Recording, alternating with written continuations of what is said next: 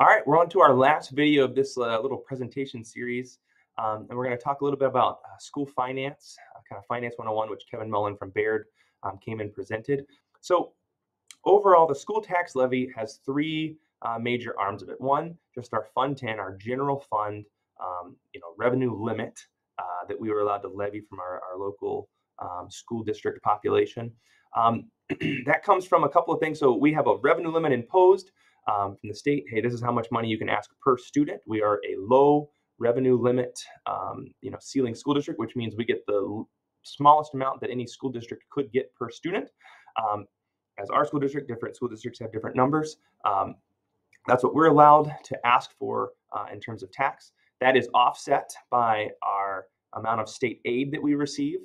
So we get state aid as well. You take, that revenue limit number, you take out all the state aid, what we had left, as well as some federal aids, ESSER, that gets a little more, interesting in that. What's left is what then goes to the tax base. So last year we had $1.3 million for our general fund levy.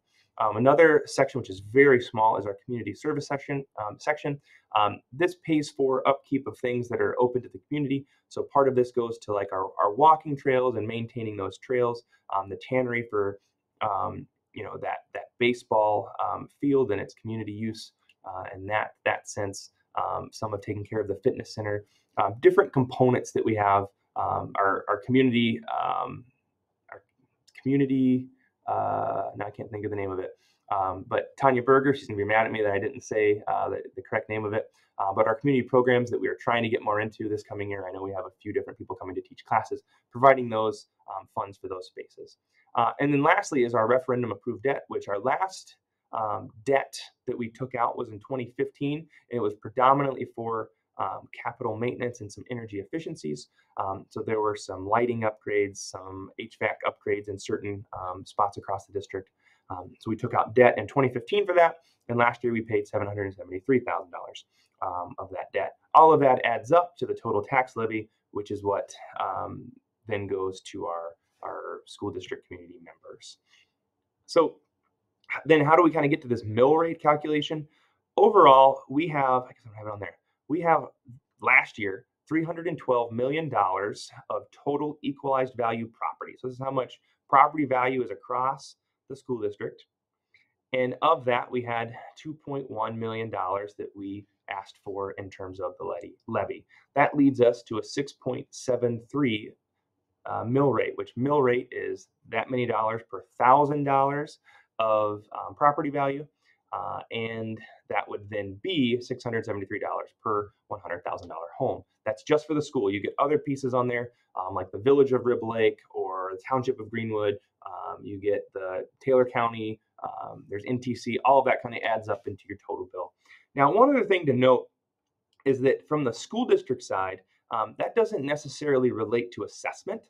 So I know certain assessed values have gone up and down all across the place. I know one community has gotten letters saying, hey, your assessed value is going up, and that would affect mill rate, which it does. So from one standpoint, that's might be going to get a little confusing, but basically as property value goes up, this dollar amount still stays the same. The mill rate is what's going to go down.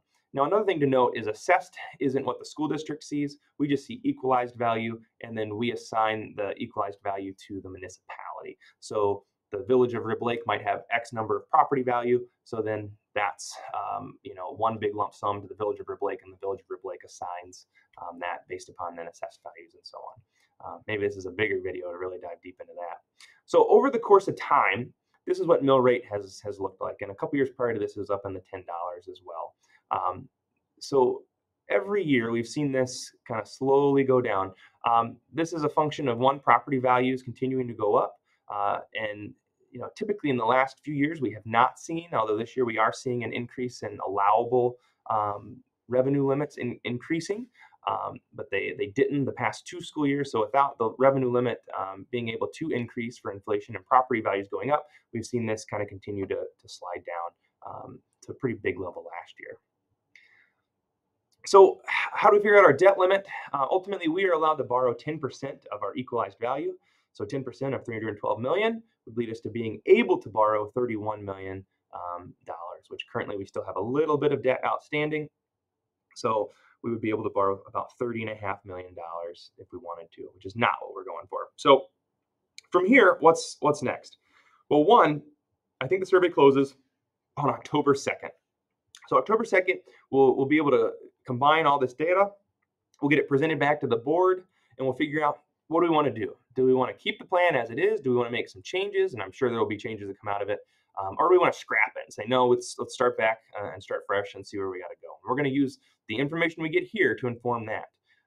That'll then decide, okay, so what's the board resolution? What's the question ultimately that we're going to ask for from the public in January? And then it'll go to a referendum vote in April 2024, if that is the case. Then, depending if that passes or fails, we would move into a design phase and then a project bidding phase after we have the design squared away. And then we're having construction that following spring. So we're like 2 springs away of actually breaking ground if everything continues down this path.